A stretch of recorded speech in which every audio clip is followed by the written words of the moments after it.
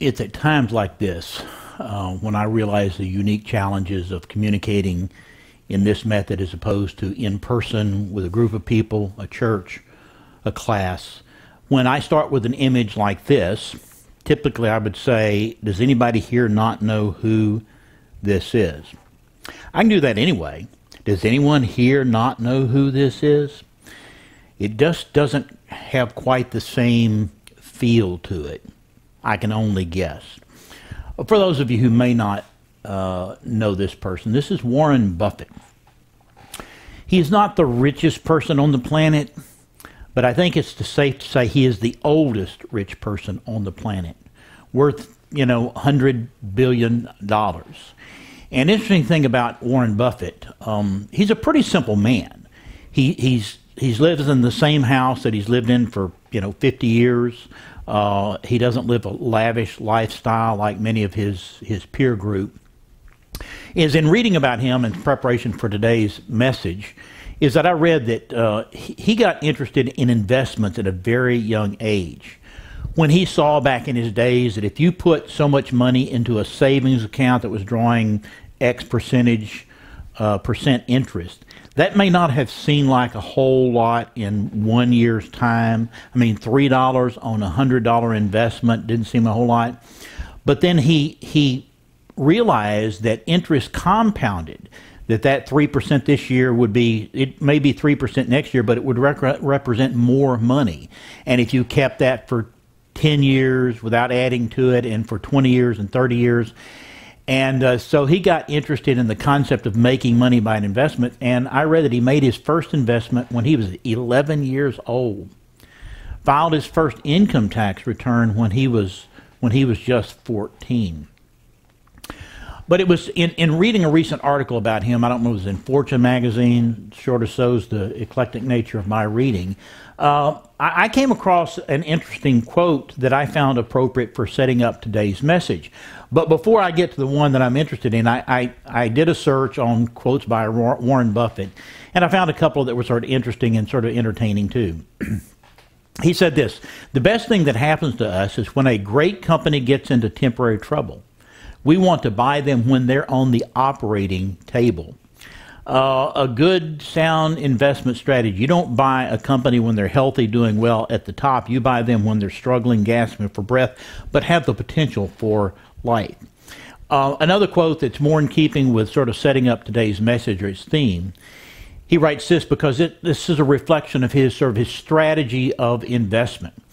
Because there are a lot of people that in the last 20 years have moved into day trading.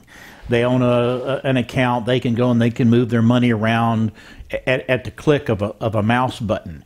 And there's some people who've done quite well, made a lot of money. But Warren Buffett doesn't think that's a smart investment strategy. So he said this. He said, if you aren't willing to own a stock for 10 years, don't even think about owning it for 10 minutes. Now, see, for most of us, that's hard. When we think about money and making money in stocks or investments, we want a quick return, a rapid return, and with the volatility of the market going up and down, we want to make the most while we can. And I did the quote that I saw that sort of set up today's message was one actually from 20 years ago, at the height of the .com boom when millionaires were made overnight. So it was about 2000 where Buffett wrote or said this.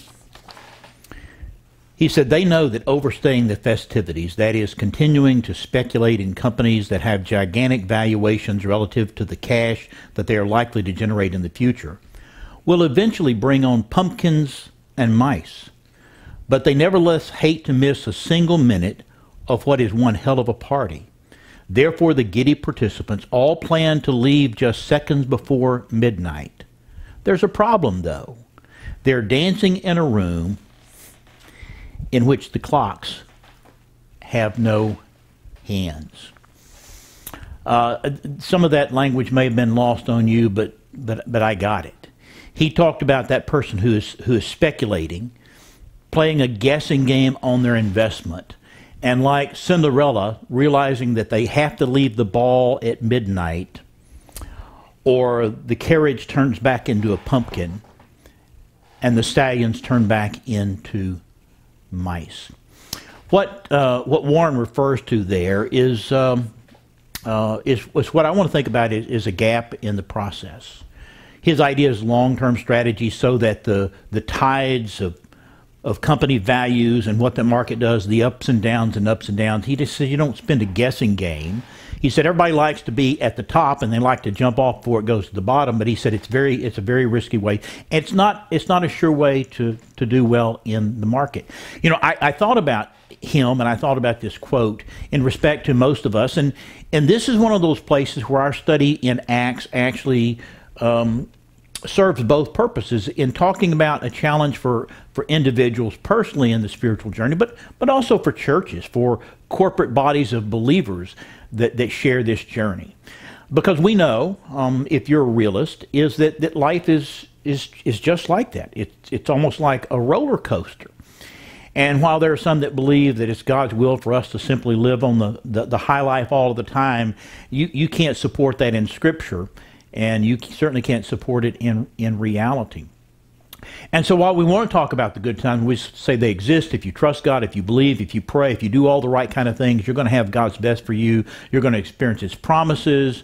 You're going to be prepared for what is next. But the truth of the matter is that we have those seasons, those periods between the last high and the next high that is in fact a gap, or it seems to us as a gap in the spiritual journey. And if an investment advisor or investor like Warren Buffett would say, listen, just stay the course. What goes down must come back up. If you're wise in what you do in your strategies, it will work out just fine. As I was reading and preparing for this installation in our study in the book of Acts, this is what I realized about this particular text. That I admitted to you last week as we began this journey in Acts is that I didn't start with a prescription about the subject or the issues and the matters that I want to talk about. I just wanted to look at the text and say, well, what is it saying that may be of value or relevance to us? I've preached through this passage I don't know how many times in 40-something years, but for the first time, this is what I saw. It doesn't mean it's a new interpretation. It just means on my part, given the givens in life, it's a new perspective on what is said there because we're in a gap in our nation. We know that marriages have gaps between the good times and the not so good times, that raising children have gaps between the fun times and the not so fun times. We know that churches have seasons when things are going well and when things aren't going well. There are gaps in there. And here we are in 2020 living the year of COVID, the insane year of COVID. I don't know anybody that's having fun in this season. But we know that a gap doesn't represent necessarily what is supposed to be normative, and yet it is because it's a part of the cycle of life. Where some of you that are watching this, listening to this, are in parts of the country that churches now since March have not been able to gather for in-person worship. You're not going to tell me that you personally aren't in a spiritual gap season, or that your church is not in a spiritual gap season. And sadly enough, many churches will not survive to the end of this season. There are some churches that are being attempted to put out of business. John MacArthur's church in California, and we don't have time to go into that. So what I want to talk about is how you actually live in these gaps based on what the text has to say for us. And given the fact that when I create these videos and edit these things and post these things, I realize in recent weeks we've been pressing an hour, pushing on an hour. And that may not bother you, but it sort of bothers me because I want to steward your time and our time together. So just know that we have a lot of material to cover, and as I'm trying to monitor the time, if it looks like it's going to get away from us, we'll just find a happy stopping point, wind things down at that point, and we will pick up next week where we left off. So having said that, let's move into talking about what it means to live in the gaps. Based on this passage in Acts chapter 1. First, this is a tough one for me. I admit this to you. Those of you who know me well, go ahead and get the laughter out of your system. But it means by owning your mistakes. Living in the gaps, you start by owning your mistakes. All right, let's read in Acts chapter 1, verse 9. And after he had said these things, he was lifted up, and while they were looking on, and a cloud received him out of their sight. And as they were gazing intently into the sky while he was going, behold, 2 men in white clothing stood beside them. They also said, Men of Galilee, why do you stand looking into the sky? This Jesus, who has been taken up from you into heaven, will come in just the same way as you have watched him go into heaven. If you were with us last week, you recall that we began this journey in the book of Acts by reading the first few verses. It's that scene in the life of Jesus when after his crucifixion and his resurrection, his encountering his disciples further prepare them for what is ahead, that he takes them out to the Mount of Olives, that place where he is going to wrap up this season of his ministry. And he has some final words of instructions to them. And we're not going to rehash the material from last week, but we need to say when the time came for that season to conclude, the scripture simply said that Jesus ascended into heaven. And one of the most helpful things for me to do in trying to understand scripture is to try to imagine what the people who were there must have been thinking. So you have the disciples who are there, based on the words of Paul in 1 Corinthians chapter 15, when it said that after the resurrection of Jesus, there were over 500 people who saw him at one time. And the scholars can debate exactly when that took place. I want to believe that this is actually where that happened. That, they're wondering what's next, and they're with him on that occasion. They walk out of the city, and they walk to the Mount of Olives, and there he ascends. And what must they have been thinking? And so this is what my imagination does with this. You have Peter and James and John, the inner circle of Jesus' disciples, who got some extra intimate time with him, got to see things and hear things and experience things that the rest did not. They're standing there with everybody else like this. Jesus disappeared, and they're just standing there. And I can imagine Peter leaning over to John and going, John, what just happened? And John going, you saw what I saw. What do you think just happened? and here's James, who's overhearing the whispers. James going, did I see what I just saw? What do we do now? Did y'all see this coming? And I can imagine all three of them were going, no, we did not see this coming. And then we don't know the time frame. We just know while they were gazing up into the heavens that Scripture says 2 men appeared. We won't think they were angels, and that's fine. Who appeared to them, 2 messengers, and said, what are you doing this for? You're not called to do this. Let that be a lesson to you. You're not called to do this. Jesus told you that he's not done. Here are your marching orders. Here are your instructions. Go back to Jerusalem and wait. And when the time comes, you will know what you're supposed to do. And so the scripture says, and they went back. So what are the mistakes that they're owning? I know that they're thinking in their minds, in the past, we spent 3 years with Jesus. We got some things right, but man, did we get some things wrong. And when it came down to that final critical moment when we were with him in the garden, had just, spent the evening with him eating and drinking and him giving new meaning to the Passover and telling us all kinds of things that were going to happen. When it came to the moment of crisis, we blew it. We ran off and we left him.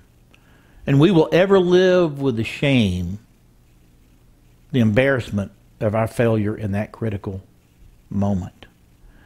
I don't want to make the same mistake over again. And the way you do that is by owning the mistakes. There are two kinds of mistakes, and I can well imagine that they exist here. First are hearing mistakes. There are hearing mistakes that all of us make. A hearing mistake is that because we operate with paradigms, how we process information in life, how we see and we hear, there's a paradigm blindness that prevents us from seeing something because we have certain assumptions and presumptions and preoccupations that and it forms like a deafness that we actually don't hear what has been said or what somebody has said. And I want to think a lot of times in the dialogues between Jesus and his disciples, I think they were present.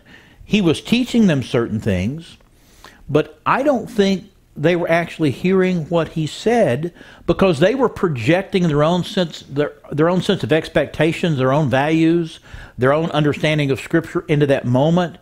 And so they really didn't hear clearly what he said. Now, you and I both know this is a common sort of family challenge. It's especially true between husbands and wives. And I'll go ahead and say it, women, it's especially true of husbands. While you're talking, your husband is not hearing what you're saying.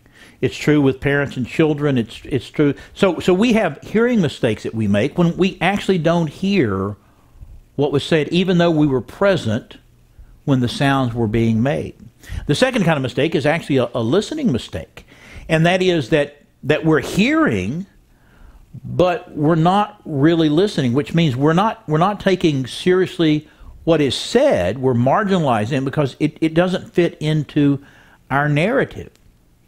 And I want to think for the disciples and Jesus for the 3 years lived up to this moment, right up to their failure, and then he came back to life and said, "It's okay, guys, we got this." But they had to live with the fact that they had failed along the way. And so part of their living in this gap moment, they know what has been. They're in this moment, they're not really sure about what this is supposed to mean and how you get through this. Is they're thinking through their minds, we don't want to add to the problem. We don't want to make the mistakes we've made in the past. There are times when Jesus was talking when we really weren't hearing, and there are times we were hearing when we really weren't listening. I couldn't help but think of this character, familiar to most of you, Charlie Brown. And while it may have been especially true of his experience with teachers, but I think it was all the adult people in his life. When you read the cartoons or you watched the animated features on him, what did he hear when adults were talking? Wah, wah, wah, wah, wah, wah. I'm not sure what Charles Schulz had in mind by that, but I get it. You know, for Charlie Brown, he wasn't necessarily paying attention to what the adults in his life were actually saying. And I think for the disciples of Jesus, and for us individually, is if we find ourselves in a gap, if you've just experienced the loss of a loved one, if you've just been through a nasty divorce, if you've just lost your job, if you've been shut in for weeks or months on end because of COVID, if you've actually had COVID and your life has been radically changed, you've been into a gap season. It's not what normal life really is, but it's a season of life that's very real to you. And the thing is that how do you live through that and how do you make the most of it? And I think it's a great time to simply stop and catch your breath and to think about what maybe you had not gotten right before up to this point, and especially spiritually speaking. I think the same thing is true of churches. I've just spent a month doing a Zoom sort of webinar every Tuesday and Thursday for a couple of hours and with a group of other spiritual leaders walking through this process of helping churches that find themselves in a gap, if not at an absolute dead end. And one of the things that a part of that process is looking back and assessing what has been and why it has been and how did we get to where we are. It's safe to say the disciples didn't make a mistake that got them to this gap. They were living a reality, but the gap represented an unknown for them. They're still processing what they have just seen because they've never seen that before. And while they kept guessing what Jesus meant by what he said, and now they hear these two messengers say this, and they're all going through their minds guessing and second guessing, for them it was important to say, let's not make any more mistakes as a part of this process. How can we benefit from this season, this moment, this gap in our journey? The second thing you can do, apart from owning the mistakes, is you can actually make careful choices. Make careful choices. When you're talking about spiritual things, nothing can be important. Now, financial concerns in your life, they're important. Relational concerns in your life, they're important. But nothing's more important than your spiritual life, because it's about you and your relationship with God, and who, after all, controls all the variables and elements and components of your life. It's the Lord. And so when you own up to it, when you confess to it, when in your relationship with Him, you go, Lord, I've gotten it wrong more times than I've gotten it right. Help me to get it right better from this point forward. Help me as I assess what has been to own that which was mine to contribute to the problem. So you make careful choices, and as we read our text, regarding where you actually process. Pick up on our reading in verse 12. Then they, this is the disciples, they returned to Jerusalem from the mount called Olivet, which is near Jerusalem, a Sabbath day journey away. And when they had entered the city, they went up to the upper room where they were staying. It would be real easy to get sidetracked here, but if you're a student of Scripture, before we can even get to the where, the question is, exactly what is meant in this passage when it talks about a Sabbath day journey. Now, many of us have heard this for a lifetime, and I don't know what explanation you've heard. But I think maybe this goes into our understanding the challenges we have in interpreting spiritual things, because it's actually a reference here. It didn't just say they just went back to Jerusalem. It said that they went back a Sabbath day journey. And so I went back to review the history of that expression just for information's sake, because you may be curious as well. When you go back and look at the Old Testament law, it actually said on the Sabbath day, a Sabbath day journey is that far.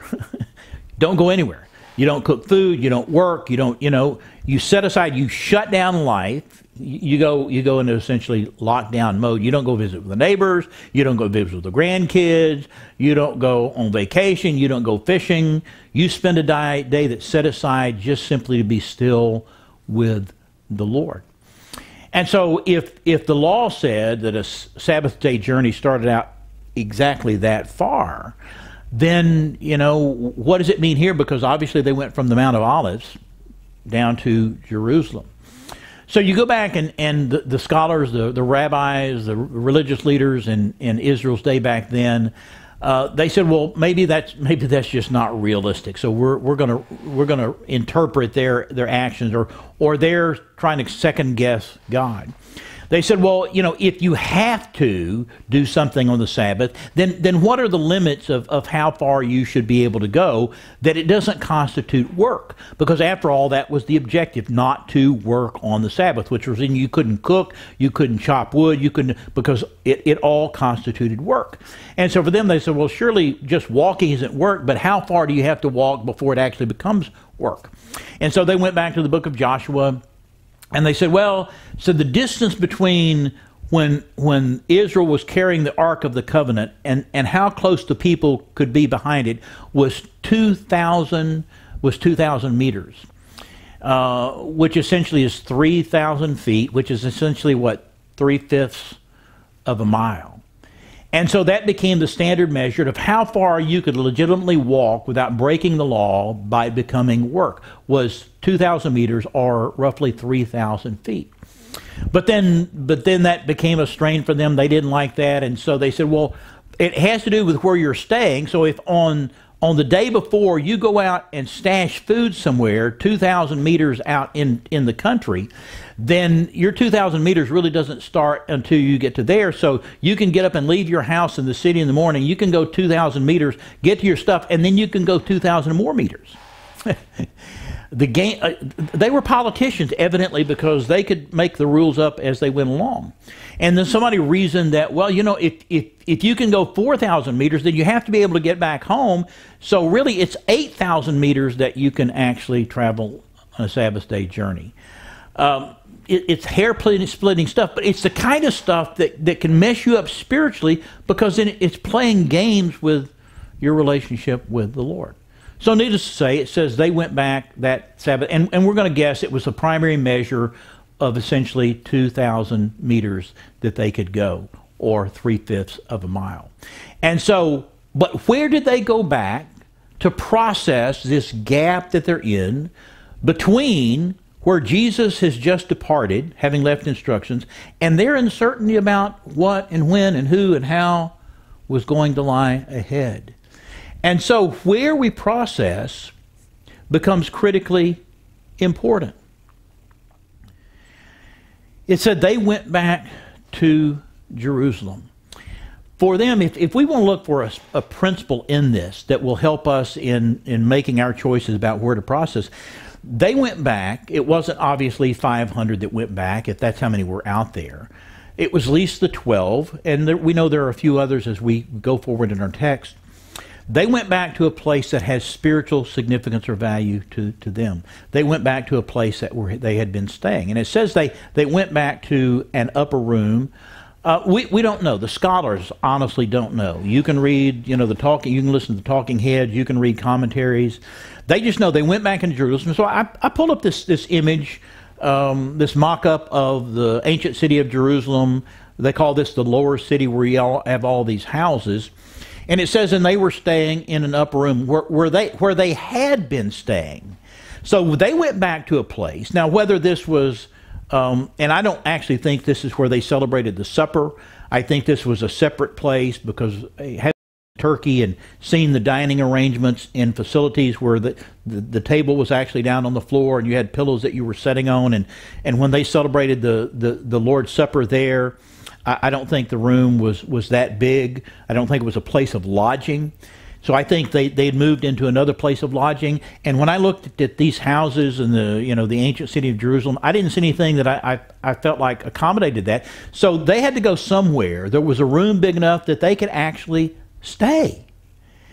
And so they went back to a place that they had been staying during this season with Jesus, following his resurrection, as they were going about life. You see, picking a place that has some sort of spiritual significance is not a bad place to go when you're trying to process this season, this gap in your life. In the Old Testament for Jacob, it was at Bethel. It was the place that he had an encounter with God. For most of us, there's a place of spiritual significance and value to us, and it's not a bad place. It doesn't mean it's designated or it's specified to that, but it's a go someplace where you can sort of shut out all the distractions and the diversions of life. You can have some quiet downtime with the Lord, but picking a place where that can take place. I think one of the big mistakes that people make in trying to process life during this season, this gap in their lives, is to go someplace where they don't have any time to process.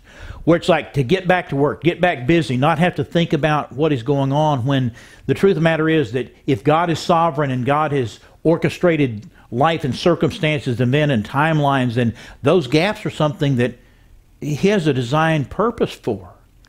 And if we rush back into the busyness of our lives and we don't take time to pause, then we may miss out on what it is that God is saying. If we made a mistake before about not hearing or not listening, we make a greater mistake now by not choosing a place where we can go and process. And so these 11, because after all, Judas is no longer there, they went back to an upper room to spend some time and unpacking everything that has happened. Those whispered conversations that took place up on the Mount of Olives between the 3 or the 11 or however many it was, they're back in a place where they can speak freely, and they can talk about what they're thinking and what they're feeling and what they think the meanings and the implications of those things are. And so it's important to make those careful choices. And then to make careful choices regarding who you process with. who you process with. Now, there are times when we need to process alone, but I think that there are times when we need help from trusted other believers and friends to help process. Let's pick up our reading again in verse 13. That is Peter talking about they went back a Sabbath day journey to an upper room, and then we resume the story. That is Peter and John and James and Andrew and Philip and Thomas and Bartholomew and Matthew, James the son of Alphaeus and Simon the Zealot and Judas the son of James. It was important to them. They had shared not entirely all of it, because there were times in the ministry of Jesus over that 3 years when he was not with all of the 12. There were times when he was with a few of them. There were times when he was with all of them. So they hadn't all shared exactly all the experiences. And so they could talk about those things that they were familiar with, and then they could learn from those others about those things that they were not familiar with.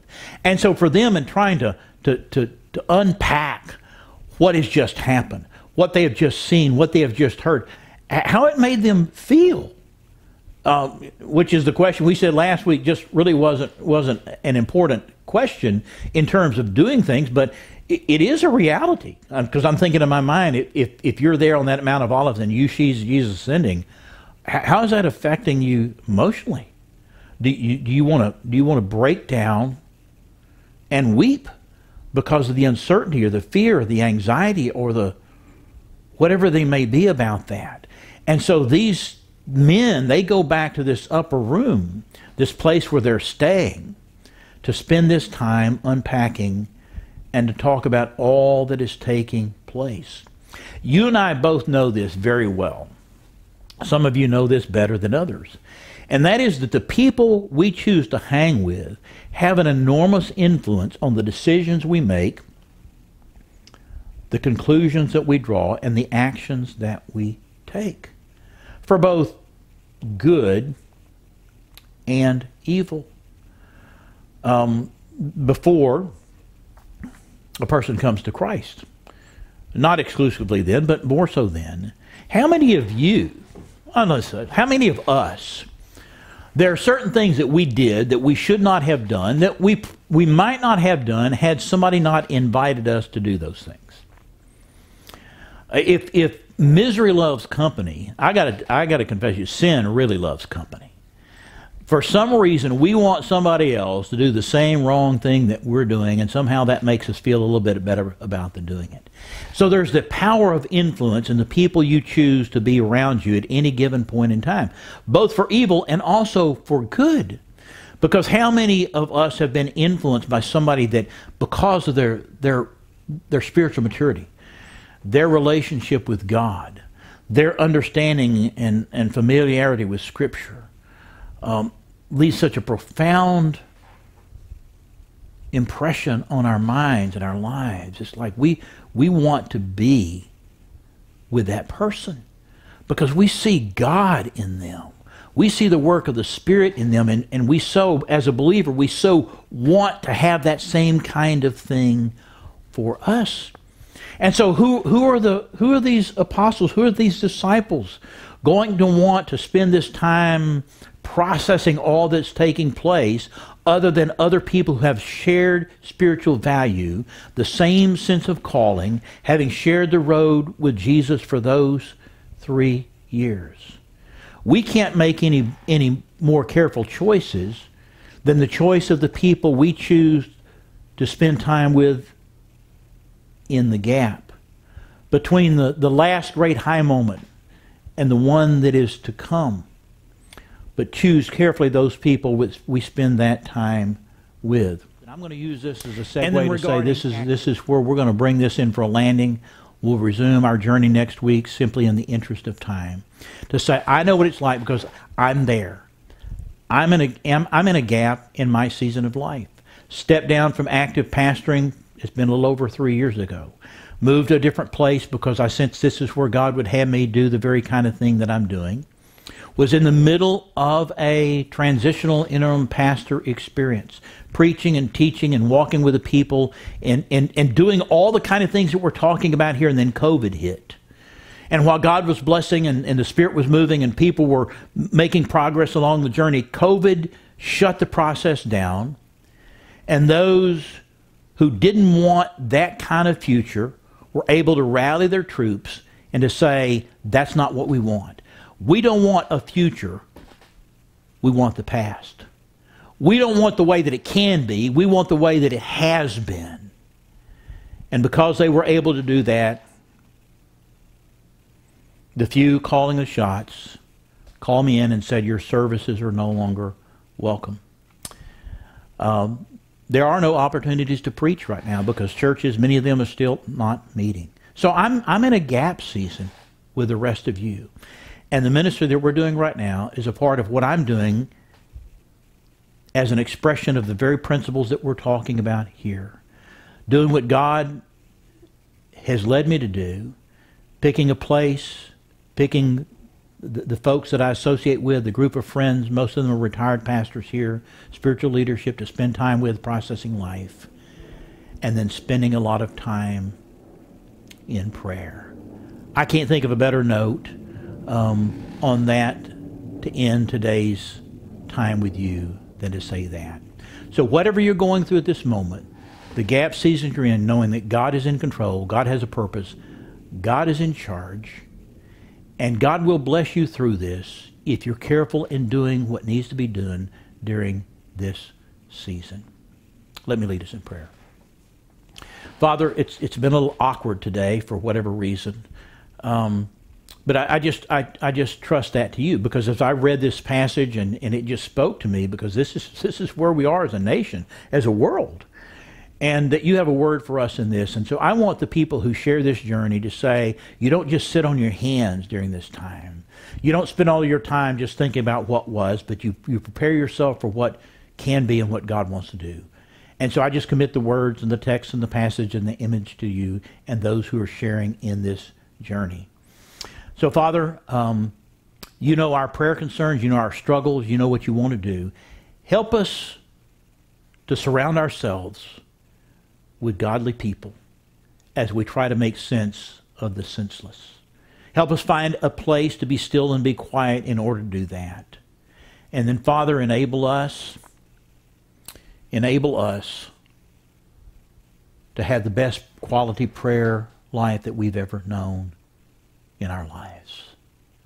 I commit our journey to you. It's in Jesus' name we pray and for his sake. Amen. I was just thinking as I was praying that for me, whether it's with somebody else, which it has been, or it's even alone, some of my best quality prayer time in a gap season is to take a prayer walk. That is to get out someplace where there's nobody to hear what I'm saying, to actually pray outside, and to walk as though you're not, but as though you're actually walking along with me, and we're having a conversation.